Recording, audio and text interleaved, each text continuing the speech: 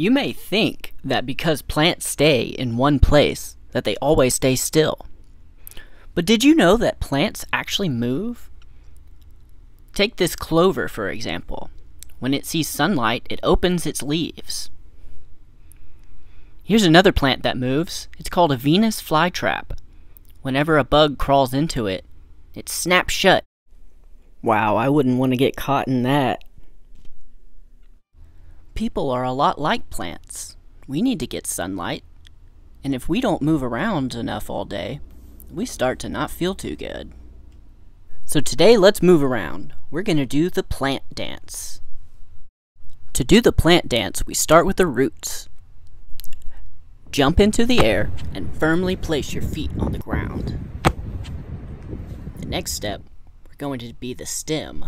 Bring your arms and legs together and stand up straight and tall.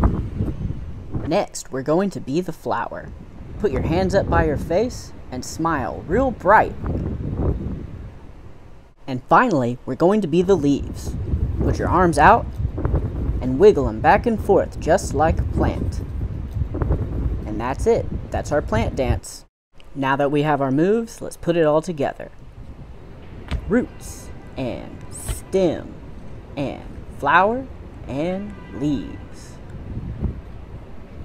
Roots and stem and flower and leaves. Now let's add a tune. Roots and stem and flower and leaves.